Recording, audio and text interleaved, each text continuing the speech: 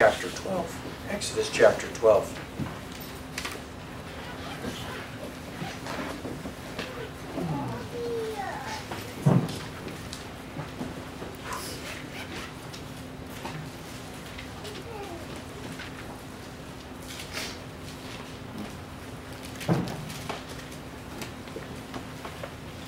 That's the second book of the Bible, right after Genesis.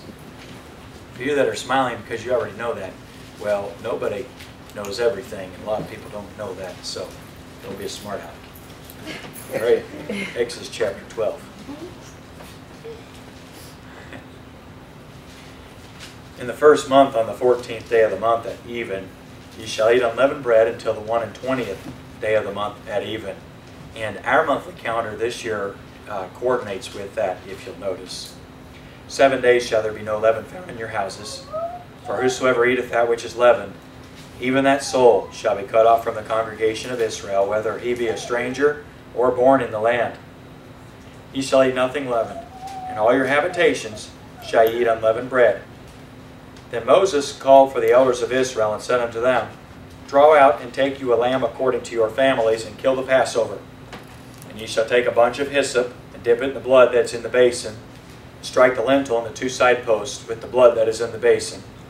And none of you shall go out at the door of his house until the morning. For the Lord will pass through to smite the Egyptians. And when he seeth the blood upon the lintel and on the two side posts, the Lord will pass over the door, and will not suffer the destroyer to come in unto your houses to smite you. And you shall observe this thing for an ordinance to thee and to thy sons forever.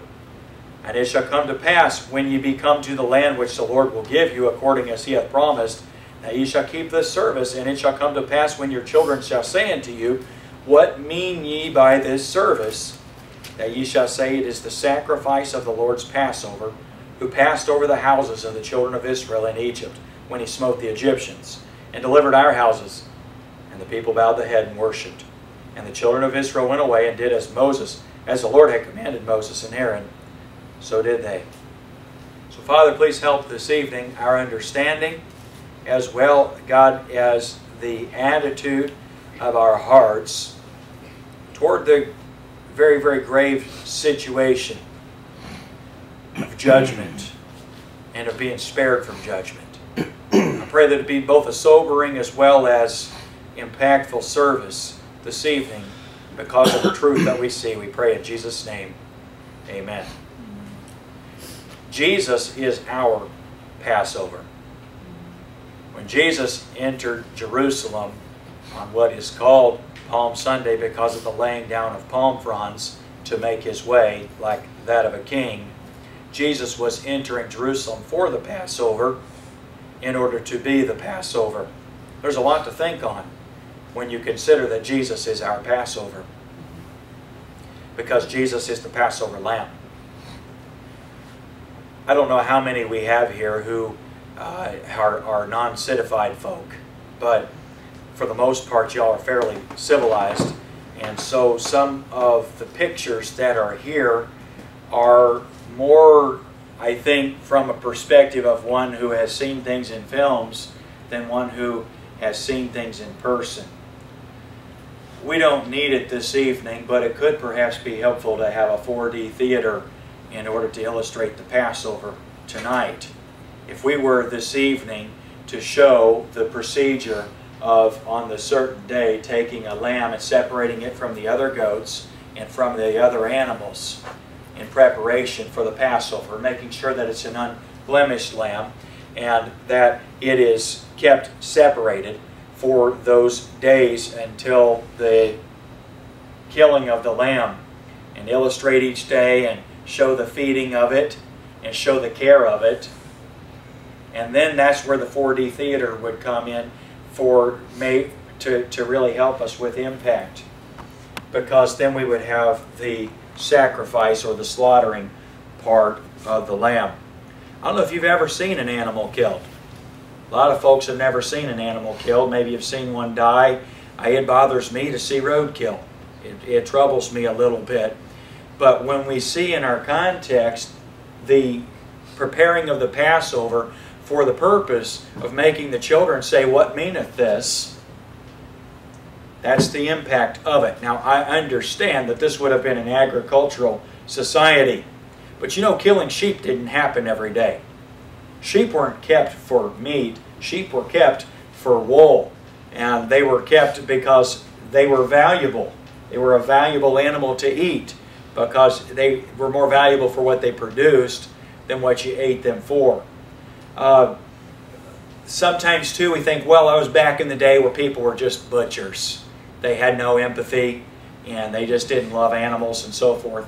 No, you know, I think that one of the things that flies in the face of that would be when Nathan the prophet came to David and illustrated the man who had the pet lamb that he loved, when his neighbor stole it and ate it instead of his many lambs that he had. We see from the scripture that wasn't so. We also know that a righteous man regards the life of his beast, is what Solomon taught. So though there may have been brutish persons in the day who did not care about the wanton taking of animal life, the truth of the matter is that it was something which was done not happily, but with careful consideration, and it was bothersome and troublesome. It was even more troublesome perhaps because of the separation that had to take place. You had to select the best of the flock, a firstborn lamb who was without blemish. So you had to take the best. Now that is different than what you would normally do. Normally when a sheep is aging out, that's when you would consider that perhaps it's more valuable for meat than for the wool that it produces, because it may die and be worth nothing, and so then perhaps you would take it when it's not at its best. Other reasons for that would be that you would take an animal that would be less likely to survive hardship, and so the healthiest and the most unblemished of animals would be the ones that you would spare, not the ones which you would take the life of. And so a lot of those things don't naturally occur to us because we don't go out every day and kill our food. Normally we usually pick it up at the supermarket or something like that. But for folks in a more agricultural society, this would be something that would have perhaps more of an impact. And I don't mean to be crude this evening at all, but it wouldn't hurt us just to have a little bit of the fourth dimension of things, and that is when there's a slaughter of an animal, the smells that come along with it, the kind of things that the first time that you see turn the stomach and make one sick. The sight of blood, which for many individuals, whether it's human or whether it is animal blood, makes us oftentimes cringe, or for some people makes us a little bit faint or to even pass out. I remember the first time that I went hunting with my father, I was excited about going in the woods and hunting a deer and doing the things that I'd read about in books and heard about from hunters. But it was a different thing altogether the first time I came down the trail and found the wounded deer laying there and bleeding out. It was something different the first time that we had to dress it, field dress it, and take out the bowels of it, and the smells that instantly come out of it, and the warm, sick smell of blood as it's shed and as it's pouring out on the ground is something that makes you want to vomit. You say, Pastor, it's crude this evening. I didn't come for something crude. No, friend, it's good for us to recognize that without the shedding of blood, there's no remission for sin. But it's a good thing for us to realize that the shedding of blood is not something that is done haphazardly or carelessly in any aspect or by any means. Certainly not the shedding of the lifeblood of a person. When you read the law, which spells out and lays out the consequences even for individuals who have shed blood and for whom the death penalty is prescribed, you see that it is done with much care and consideration. You're not able to have a single witness swear to the hurt of another individual. There must be 2 or 3 witnesses, that by the mouth of 2 or 3 witnesses every word may be established, because it's a serious matter. There are means for individuals who have committed manslaughter and who have accidentally shed the blood of man or have accidentally killed a man to grab a hold of the horns of an altar and to have mercy and to abide by certain rules and restrictions that would allow their lives to be spared, because the shedding of blood, particularly of a person, is a serious matter to God.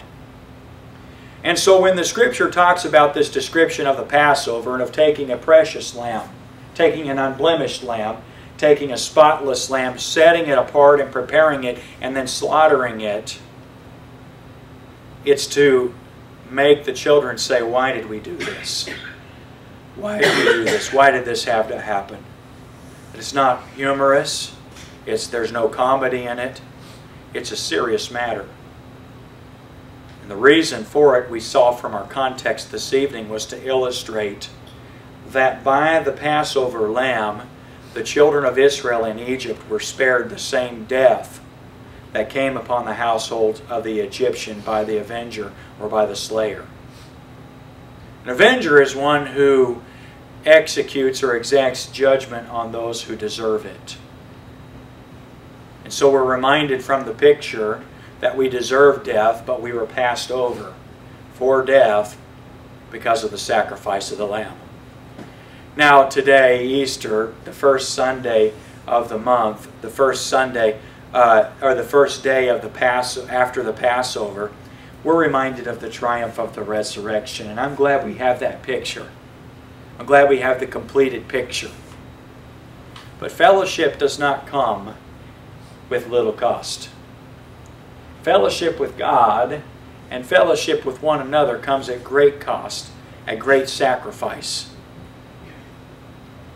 A sacrifice and a cost which God paid for, and which God's Son laid down His life for. And so it is a sobering, serious moment when we partake of the Passover. The night in which Jesus was betrayed is described in Matthew chapter 26. And in that passage of Scripture, before Jesus was betrayed, He had handed this up to Judas and said, "That thou doest, go do quickly." And Judas went out to betray the Lord Jesus. After that, Jesus began the Lord's Supper. Went through the aspects of the Lord's Supper. And after that, when they'd sung an hymn, they went out into the Mount of Olives. I want to go this evening as well and look at it more from our perspective, which would be 1 Corinthians chapter 11. If you'll find your place there, most of you are very familiar with this passage of Scripture. But 1 Corinthians chapter 11 is more of a perspective for people who were not there or who were not eyewitnesses of what happened the night Jesus was betrayed. It is written by the help of the Holy Spirit with an individual qualified to help us with this same perspective, because he was not there himself. This would be the Apostle Paul. And so 1 Corinthians chapter 11 then would be, by the power of the Holy Spirit and prompting of the Holy Spirit, a collection or a thought given by the Apostle Paul, which would be something that he had researched and studied for himself and really had thought through, as well as been convicted by the Holy Ghost about himself. And so we will begin in 1 Corinthians chapter 11 looking at the portion where the warning is given that the believers, it is possible for believers when they assemble, to assemble not for better but for worse. Literally, when the body comes together, the end result is that they have done things which have made it so that they are worse off than if they had not even come together. Please see with me down in verse 17 of chapter 11. Now in this I declare unto you, I praise you not, that you come together not for the better but for the worse. For first of all, when ye come together in the church, I hear that there be divisions among you, and I partly believe it, for there must be also heresies among you, that they which are approved may be made manifest among you. And that's a scary statement in and of itself if you'll study it. Because how is it that an individual would be approved when there are heresies or differing beliefs among the believers? How is it that individuals would stand as approved in the body? I believe it's they survive. I believe it's that they survive. As Christians, you have to be careful with the mentality of, oh, something bad happened in their life, so they must have done something bad. But do you know that the Bible teaches about false teachers and about false doctrine, that by their fruits ye shall know them? And the fruit of false doctrine ultimately is that God deals with it, and God's judgment comes upon it. You and I had better be afraid of formulating an opinion on the basis of our preference or our pride, which is oftentimes where false doctrine comes from.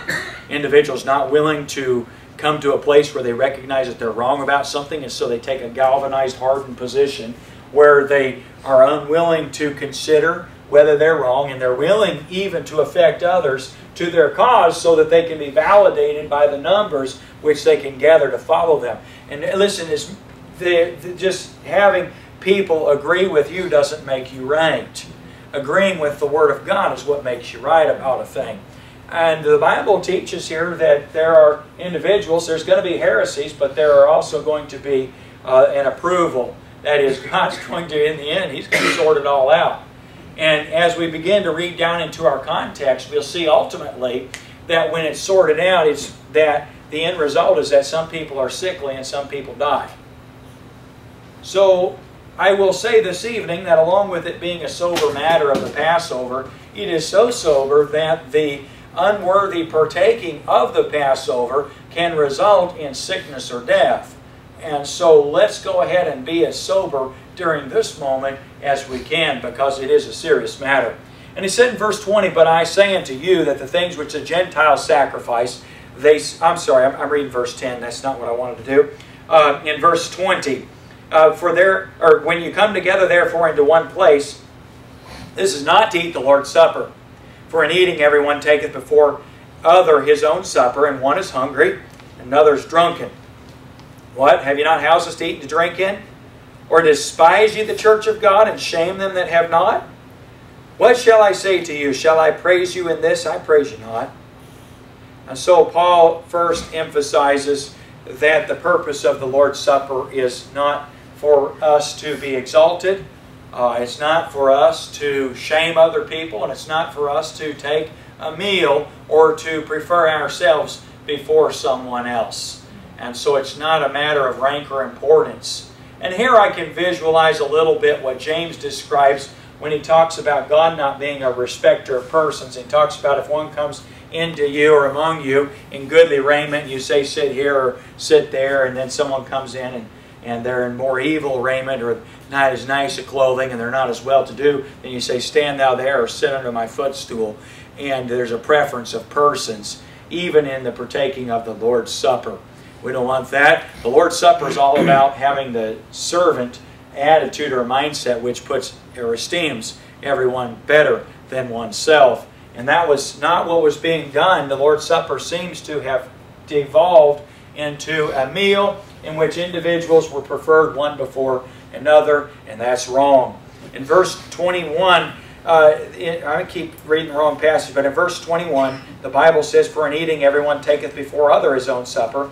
One is hungry, and another is drunken." Now go down to verse 23. And Paul explains what the Lord's Supper is. It is not a meal, and it is not something which is to exalt a person and abase another. Verse 23, "For I have received of the Lord that which also I delivered unto you, that the Lord Jesus, the same night in which he was betrayed, took bread. And when he had given thanks, he brake it and said, Take, eat. This is my body, which is broken for you. This do in remembrance of me." And after verse 25, "After the same manner also he took the cup when he had supped, saying, This cup is the New Testament in my blood. This do ye, as oft as ye drink it, in remembrance of me." Now that phrase, "as oft as you drink it," is one that bears some consideration. It appears that there is liberty in the phrase, "as oft as ye eat it." We do see precedent in the book of Acts that individuals daily from house to house did eat their meat with gladness and singleness of heart. And I do believe that that phrase, which emphasizes eating, is different than simply the gathering together. I think personally, and I don't have proof of this, nor does anyone have proof otherwise, but I think personally that perhaps the Lord's Supper would have been observed on the first day of the week, perhaps. And that seems to be when the fellowship of the assembling was supposed to take place. It would seem to me that it would be rather unreasonable to have it every evening for the reason, or even every time that believers met, for the reason of excluding some of the brethren in the fellowship. But those are just reasons. I don't know. What I do know is that the Scripture gives a great deal of permission in the phrase, "as oft as ye eat it." I also know that the day that Jesus took or partook of the Lord's Supper was on the Passover. And so, this being the season of the Passover, I think that the precedent is very well set that at least at this time of the year it ought to be something that we do or that we participate in. Certainly for Christians, days that we celebrate the works of God in mighty ways and we remember God's work would be appropriate. And there's no time when believers look back and remember the completed work of the cross as well as the Passover, more so than on Easter or Resurrection Sunday. And I think for that we'd all be in agreement, wouldn't we?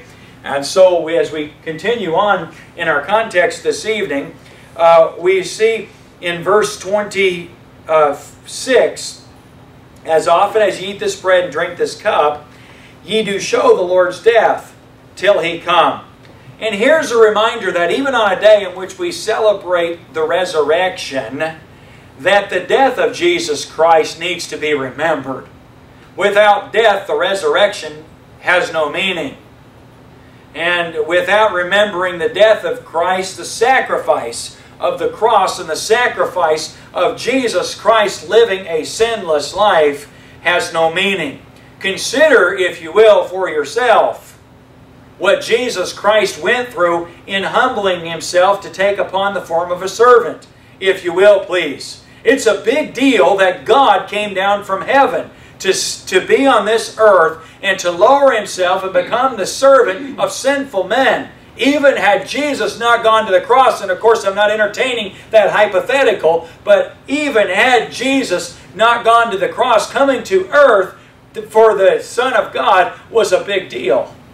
It was a lowering of Himself to come and be amongst sinners. Furthermore, for Jesus Christ to endure the temptation of sinners was a lowering of Himself. Friend, consider that the Satan is not a rival of God. And to even allow the 40 days in the wilderness situation to take place is only done for the benefit of mankind, not because of anything that was necessary in and of Himself for Jesus Christ.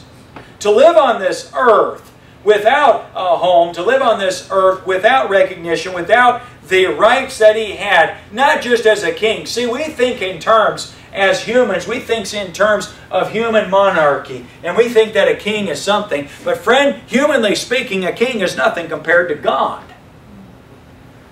King, God. There's no comparison between a ruler of men and the Creator of men. And so Jesus Christ's coming was a big deal. And it was a greater deal even further that Jesus Christ came and lived a sinless life so that He could be the spotless Lamb without blemish. And it is absolutely incredible that He went through with being obedient to the will of the Father. You say, Pastor, but Jesus was God's perfect Son. He would do everything perfectly. You can't relate to that. And so for you and I, that's incredible. You can't relate to being an obedient child. You're the disobedient child that needed Jesus Christ's sacrifice for. You say, Pastor, that's me. Well, let's just put it in the first person then. I can't relate to being the obedient child. We can't relate to being the obedient child. And any person who thinks they can thinks rather highly of themselves, but I don't think so highly of you, so come down off your high horse, okay? Moving forward. Don't take that personally. I'm kidding with you this evening a little bit. Verse 27, Wherefore whosoever shall eat this bread and drink this cup of the Lord unworthily shall be guilty of the body and blood of the Lord.